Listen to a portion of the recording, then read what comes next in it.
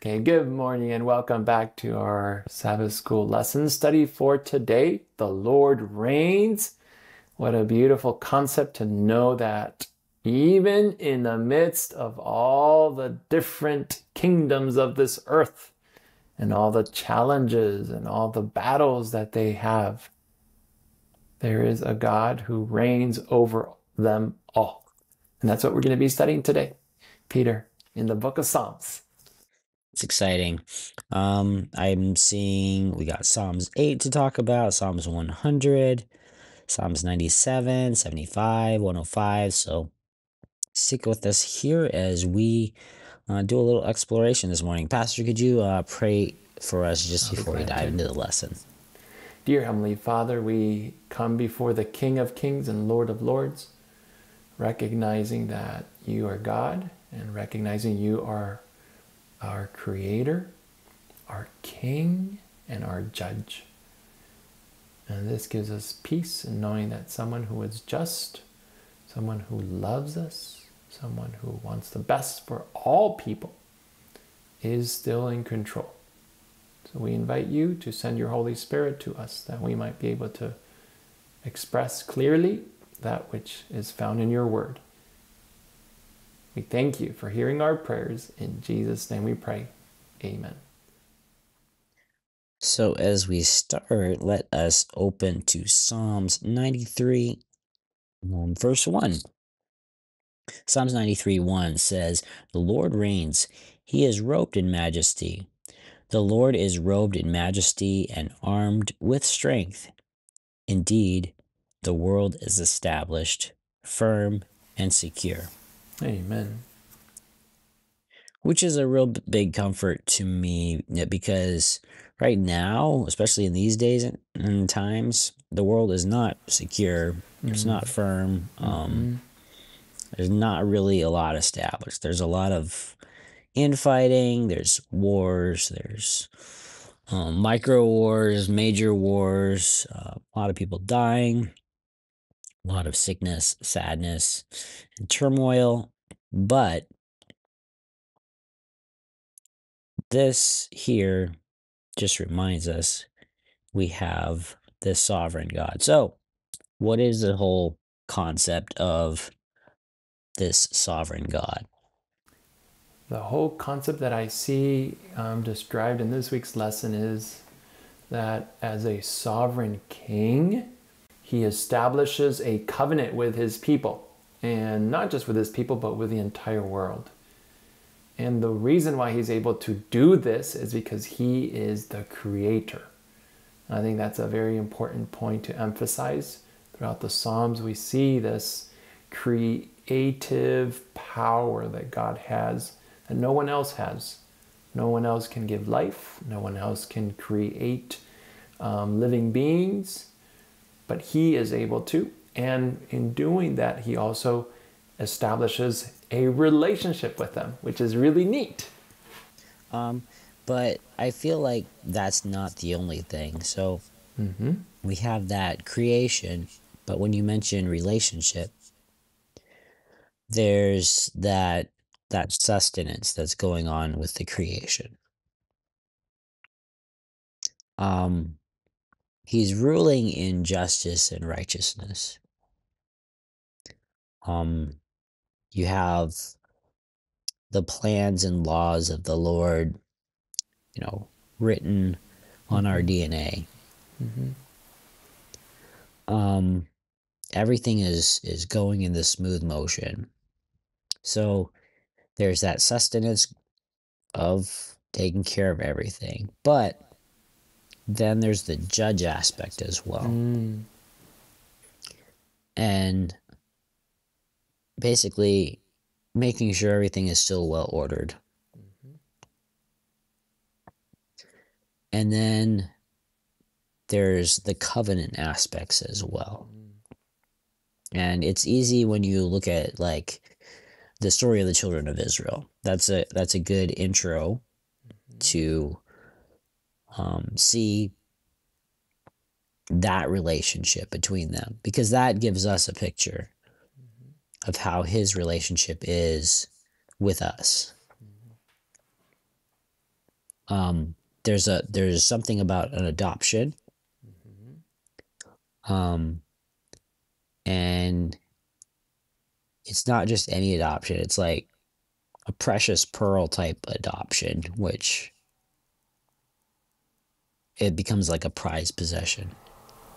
And as this sovereign king and God that wants to express this relationship through his people, as you mentioned there in the Old Testament, we have the people of God who received this covenant, and where God basically wants to live among his people. We find, I think, something called security. We also find something called protection. And all that God asks of his people basically is for us to worship him. That's this gratitude part, where it's the response for us receiving this protection, this care, this love from God is to worship him for who he is. And I think this is what we're going to see through the Psalms, these expressions of thankfulness, of gratitude, and also worship. So let's look at a couple Psalms. We mentioned these earlier, Psalms 8 and Psalms 100. Because the question becomes, how are God's people portrayed and painted in the Psalms? So let's do every other verse here. I'll start in Psalms 8, and it's 1 through 8. O Lord, our Lord, how excellent is your name in all the earth, who have set your glory above the heavens. From the mouth of infants and sucklings you have founded strength on account of your foes, to put an end to enemy and avenger. When I consider your heavens, the work of your fingers, the moon and the stars, which you have ordained. What is man that you have been mindful of him? Mortal man, that you have taken note of him. For you have made him a little lower than the angels. You have crowned him with glory and honor. You have made him master over your handiwork, laying the world at his feet. All sheep and oxen, even the beasts of the field, the birds of the heavens, the fish of the sea, whatever travels the paths of the seas. O Lord, our Lord, how excellent is your name in all the earth. So what does a psalm like this portray God's people as, and I guess how do you see God's character portrayed in this? It's a beautiful question. You see clearly the manifestation of a God who is powerful to create, to make. And once he's made all these beautiful things, he gives them to his children, to his beloved children, to his people. He puts everything that he's made under their feet. And the response, again, is one of worship, one of gratitude. And now Psalms 100. This is another beautiful one. And you'll notice in all these, there's that element of praise and glorification. And why does God need our praise? I think this is something that even human beings, when they do something, they don't necessarily want praise for it. But when somebody is grateful and says thank you, something as simple as that, thank you, it's something that they go, wow, okay, they noticed that we did something for them. And so here God is basically praised, proclaimed by his people. And what they do basically, again, is they speak of all his wondrous acts.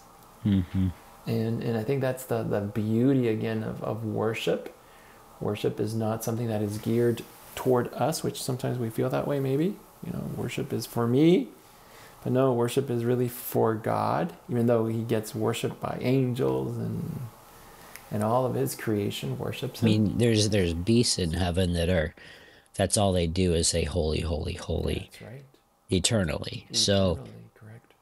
and they are more holy than us as sinners. That's right. They are. So, you compare among ourselves, us versus the holy creatures. It's like, I don't know if I feel like what I'm going to present is of any use to God. But then there's that element of the gift of the sacrifice and the salvation he's given us and each individual. And it was such a massive sacrifice. And maybe there's an element here too, Peter. One I think that we maybe don't talk too much about, Okay. but of great importance. And this is the idea of remembering. If we do not worship, we forget what God has done. Yeah. So it's an opportunity for us to recount, to retell, to remember what he has done for us. And I think that's very important when it comes to worshiping and proclaiming and telling of all that he has done. Yeah. Okay, Psalms 100. Make a joyful shout to the Lord, all you lands. Worship the Lord in gladness. Come into his presence with shouts of joy. Know that the Lord, he is God.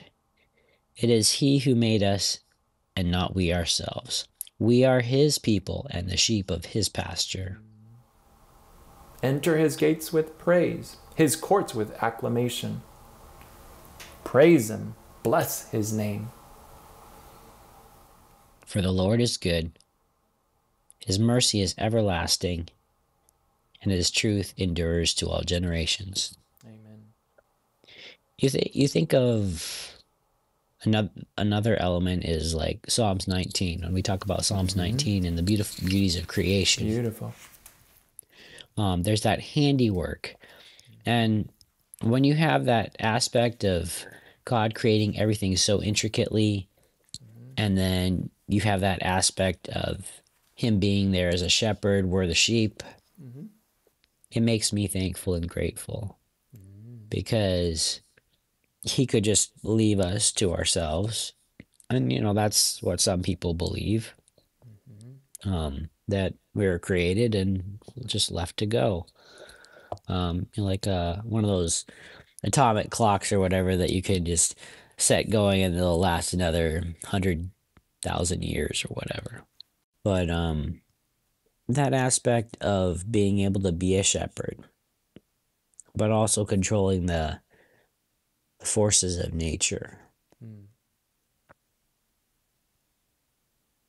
There's a element of awe to that. And I think this is, again, important what you're mentioning, because as we've noticed in the past as well as in the present, human beings, we've given reason of the existence of these things to other beings. God's made out of stone, God's made out of wood, God's made out of, even natural things. Or we've just said, there is no such thing as a God. This just happened. But here again, we are reminded that the God we worship, the God we serve, is the one who made the heavens and the earth and all that is in it. And so it makes it very, it describes the source of all these things. And if God's the one who made us, Peter, he's the one who knows too what's best for us. Yeah. We can trust him. We can follow his word, knowing that he cares and wants the best for us. Well, but it can still be hard for us to trust It can. because we think we know what we want, That's true. but we can't see the future. That's true. So that can be a difficult element for us to work through. It is, and it's interesting that you mentioned that, because what it comes down to is that all of nature, if you notice, does something for someone else. They are there to serve, and specifically they're there to serve us. Yeah. And yet human beings are the one part of creation that has a hard time serving each other. Yeah. Psalms 8 verse 4 says, "What is man that you are mindful of him? And the son of man that you visit him?" What does a verse like that mean? I think the psalmist recognizes that we've been ungrateful, we've been selfish, we've been greedy, we've been unfaithful, we've been just difficult. Yeah. And so he recognizes this and he says, why would a God so powerful and majestic, take the time to be with us or talk to us or care for us? And then, of course, Psalms 147 verse 4 says, "He counts the number of the stars. He calls them all by name." Which is pretty incredible, because even if we had a book of all the visible stars, because there's all the visible stars up here, but when you point, whichever telescope is currently in vogue, at a certain portion of the sky, you are shocked by the fact that that dark, empty space between the visible stars actually hosts not just a handful, but hundreds of galaxies. And each one of those galaxies have hundreds of thousands of stars. Yeah. So it just makes you feel really small. So if you're ever in a really bad mood or have a really big, difficult situation in front of you, and everything just seems against you, just consider and zoom out in your mind that we're here on this itty-bitty planet in this massive universe, and whatever that huge burden is that's crushing you is not really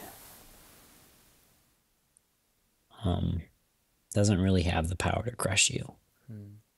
You just got to look beyond, and this is not to negate whatever you're going through. This is just to be there to encourage you. And again, if you are going through a difficult time right now and need prayer, feel free to reach out to pastor@triadelphiachurch.org. But it's when I'm dealing with certain difficulties and challenges, to be able to zoom out into the universe and realize that these pretty significant challenges that I see are significant challenges may not be as big as I think they are. And that there are other things going on in the world. And you mentioned service earlier, which reminds me is when we are involved in service, that's also a way that we're thinking less about what all the issues that we have, and putting ourselves in a position to help others, be there for others, and as you're helping them through their situations, it kind of takes a lot of the burden and the pain off yourself. There was a quote here in some supplemental notes. It was a nice little Ellen White quote says, "The beauties in nature are a theme for contemplation. In studying the natural loveliness surrounding us, the mind is carried up through nature to the author of all that is lovely. All the works of God are speaking to our senses, magnifying his power, exalting his wisdom. Every created thing has in it charms which interest the child of God to mold his taste to regard these precious evidences of God's love above the work of human skill. The prophet, in words of glowing fervor, magnifies God in his created works. When I consider thy heavens, the work of thy fingers, the moon and the stars which thou hast ordained, what is man that you are mindful of him, the Son of Man that thou visitest him? And as well as, O Lord, how excellent is your name in all the earth. I will praise thee, O Lord, with my whole heart. I will show forth all thy marvelous works." So it's like, this week Maryland had a pretty significant snowfall, and my family in Tennessee, hello if you're watching, also had a pretty significant dump, especially for Tennessee. I think it's 67 inches, and we got five-ish, maybe six in a couple places, depending on where you are in Maryland. The more west you go, the more snow you get. At least in this one, it seems like. But there's a magic of snow that it also points to a creator. There's that element that no snowflake is the same as another snowflake. That's incredible. Which reminds me of that whole star situation. Because I don't feel like one galaxy is like another galaxy. One star is like another star. Millions of light years away, or however they do their measurements. But this week, it was nice because I could take my 6-month-old out to experience snow for the first time, and it's cold outside. I got her a little snowsuit, and she reached out and takes a grab at it, and then there's that like moment of processing, and then she pulled the other arm around and wanted to go with both hands, like, this is interesting. And I think at some point the cold started setting in, and then she started, little gears start turning, and you see how she's reacting. But snow is one of those things where if you're not on the road, it can be a very beautiful thing to enjoy and appreciate. And I feel like it's just one of those other things in creation that, in spite of sin and the fall and all these other things, there's this beautiful pointing to the creator in the midst of the snow. And you find all these little elements, even among thorns, there's the roses, even in certain other things. It's just, there's always that beauty and that glorifying of the majestic God that we serve. That's beautiful. And it reminds me of Psalm 97. And we might not be able to read the entire psalm, but again, it's the psalmist telling us to worship God, to praise him because of his creative power. Yeah. And his ability to do all these things. And as human beings, we're constantly discovering new things, even today, as we speak, about our universe, about our earth, about the ocean, about our own body. Science is, they recognize they're just tapping the surface, scraping the surface, as they say. And we have an opportunity to speak to that creator and praise him. Psalms 93 verse 1 says, "The Lord reigns. He is clothed with majesty. The Lord is clothed. He has girded himself with strength. Surely the world is established so that it cannot be moved. And Psalms 96 verse 10 says, "Say among the nations, the Lord reigns. The world also is firmly established, it shall not be moved. He shall judge the peoples righteously." Amen. And 97:1, the Lord is king. Let the earth exult, the many islands rejoice. And let's read 99:1 as well. The Lord enthroned on cherubim is king. People tremble, the earth quakes. So the earth moves with that glory and that praising of him. Which, every time there's an earthquake, there's two things I think about. I think about the tectonic plates, of course, and the scientific aspects of it. And I have this little app that tracks it. So every time there's a big one, I'm notified, and it's kind of fun to track. But they can also be devastating. But I think back to times like when God gave the 10 Commandments. Okay. He came down to the mountain. The earth quaked, and there was lightnings and fire and all sorts of things. And I believe that one day when Jesus comes, and I believe Revelation also talks about great earthquakes and different things like that. There's going to be a mighty earthquake as well. And there's also the element that graves open and the dead are released and coming back in a beautiful body. There was a little bit of a foretaste of that. I know we talked about that a while back in some lessons. When Jesus died, the earth quaked. There was all creation understanding what went on, even if the hearts of individuals were closed to that. There was still that recognition of the momentous event that had taken place. And the earth opened up, and some individuals that had passed away for their faith were out walking around in Jerusalem meeting people. So, but when we talk about this Lord reigns aspect,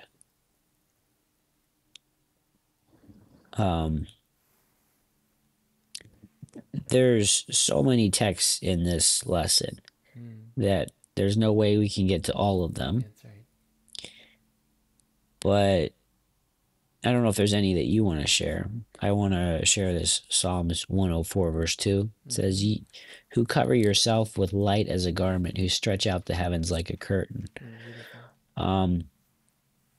We always think of the vast expanse of sky, and it's just like opening the curtains in the morning. Something super easy for God to do. Psalm 97 verse 6 says, "The heavens proclaim his righteousness, and all people see his glory." Amen. And so again, a reminder of everything around us speaks loudly about who God is. Yeah. And how perfect and amazing he does all that he does. When we have all this aspect of God reigning, now we recognize that there's the element of judging as well. Psalms 75 says, "We give thanks to you, O God. We give thanks. For your wondrous works declare that your name is near. When I chose the proper time, I will judge uprightly. The earth and all its inhabitants are dissolved. I set its pillars firmly. I said to the boastful, do not deal boastfully, and to the wicked, do not lift up the horn. Do not lift the horn on high, do not speak with a stiff neck, for exaltation comes neither from the east, or from the west, or from the south, but God is judge. He puts down one, exalts another. For in the hand of the Lord there is a cup Wine is red, it's fully mixed, he pours it out. Surely its dregs shall all the wicked of the earth drain and drink down. But I will declare forever, I will sing praise to the God of Jacob. All the horns of the wicked I will also cut off, but the horns of the righteous shall be exalted. Can you talk a little bit about this? Yes, this psalm is one that clearly states that God should be praised because he is the one who will judge. And maybe this idea of judging doesn't sound so positive, but in a world where there is so much injustice, where there is so much unrighteousness, where there's so much evil, we are invited to trust that there is a God who will bring all things to its right status. And that means for the wicked, they will be judged as wicked, and for the righteous, they will be judged as righteous. And so that gives us peace. That should give us assurance that God sees what maybe other human beings don't want to see, and he hears our plead, maybe something other human beings can't hear. And so it should give us a sense of comfort. And in this context, I think also the word forgiveness is important. Because many of us might feel like, oh, I can't come before God. But this is a God who is also willing to forgive us when we've done the wrong thing. Yeah, and there's the element of justice, like in Psalms, so it doesn't matter where in Psalms, there's always these little aspects of verses here and there, but Psalms 14 verse 2, for instance, the Lord looks down from heaven upon the children of men to see if there are any who understand, who seek God. And I think that's a beautiful text. There are situations like in Genesis where he looked down and he didn't see what he liked. But this is more a verse of promise, because if you seek, you will find. That's right. Because he's looking to see who is seeking to understand and who is seeking God. You also have verses like Psalms 139, where, starting verse 23, it says, "Search me, O God, and know my heart. Try me and know my anxieties, and see if there's any wicked way in me, and lead me in the way everlasting." So there's God searching, but there's also the elements of us searching for God, understanding that he is the judge. He's the judge of peoples, like Psalms 7 puts it. He's the judge according to my righteousness, according to the integrity within me. So you can't trick God. He can see through all the fakeness. He can see through all the injustice. But it's not something to fear. As someone who's seeking for God, as someone who understands how the process of salvation works, it should just inspire you to be the hands and feet of Jesus and look for those who are searching so that you can connect the two together. And Jesus can use us to reach others. Psalm 67 verse 4 says, "Oh, let the nations be glad and sing for joy, for you shall judge the people righteously and govern the nations on earth." There's an aspect also that is brought up in our lesson for this week, that God is ever mindful of his covenant. And specifically in Psalm 105, verse 7 and 8, and if you want to read that, Peter. "He is the Lord our God. His judgments are in all the earth. He remembers his covenant forever, the word which he commanded for 1,000 generations." And so it clearly states that God doesn't just judge according to what he sees or hears or feels, but he does it in the context of this covenant, a covenant that he made with humanity from the very beginning. Yeah, it's beautiful. It is. And this psalm, if you just go to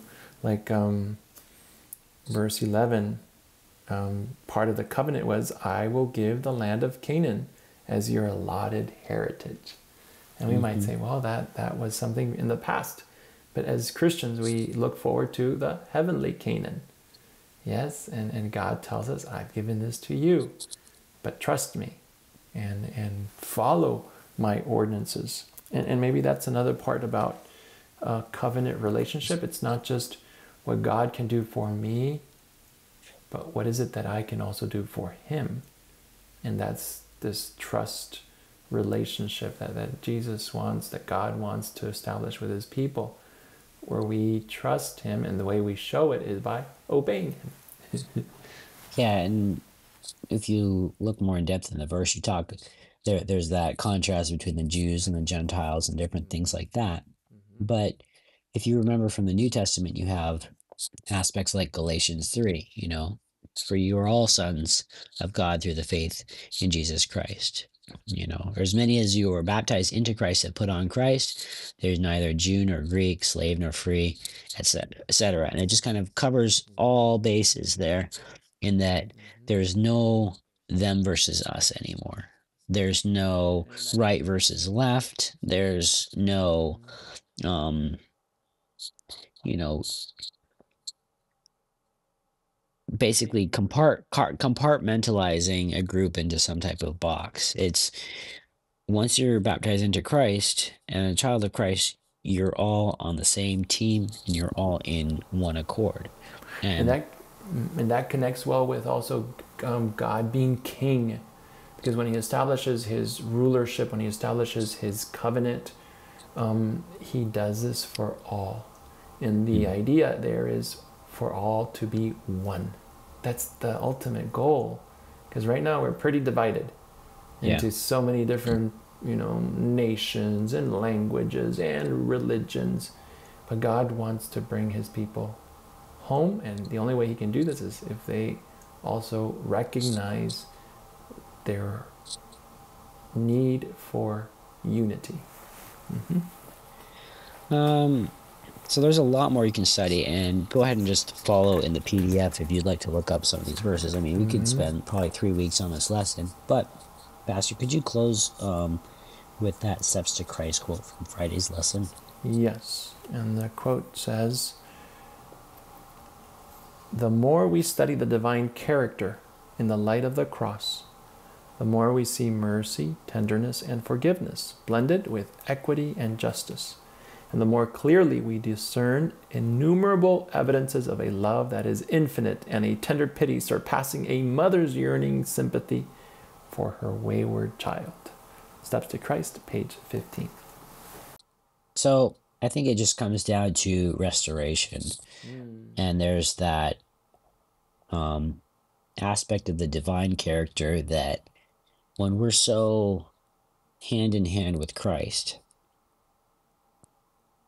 we catch that vision that God has for reaching others. And,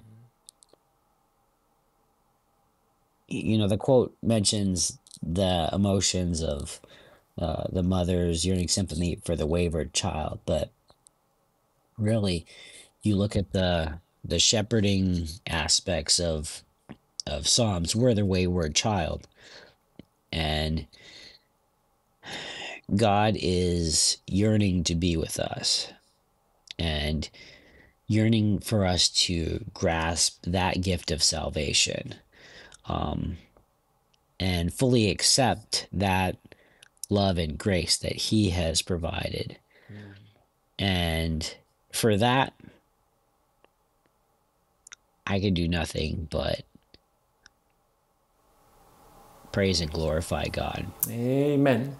And there's really nothing else that I can say that other than it is my aim to magnify and glorify God. Not that he needs it from me, but that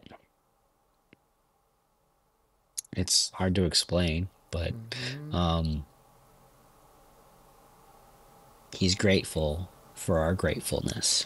Amen. Pastor, could you close us with prayer? I'll be glad to. Dear Heavenly Father, we thank you again for your majesty, for your for the way you rule our earth, even when we sometimes don't quite understand why things happen. But we know that you're still in control. You're still looking out for us. You're still trying to bring unity in a divided world. You're still trying to bring healing in a broken world. You're still trying to shape our thoughts in such a way that we will be aware of all that you're doing for us. And so today we come with grateful hearts. We come with thankfulness and with praise for being the King of Kings and Lord of Lords, and for being our Creator, Redeemer, and also our friend.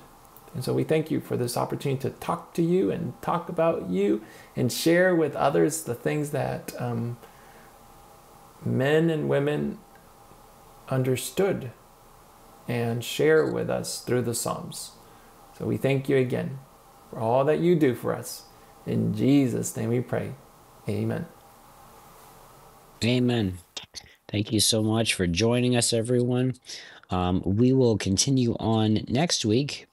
The title of our lesson next week is The Lord Hears and Delivers. So you can imagine what Psalms that might include. Yes. But let us go ahead and close here. And if you want to like, subscribe, and share the video, it would help us boost our reach so that other people can be blessed. So if you really enjoyed the video, share it with your friends and call your neighbors and tell them. Take care, happy Sabbath, and God bless.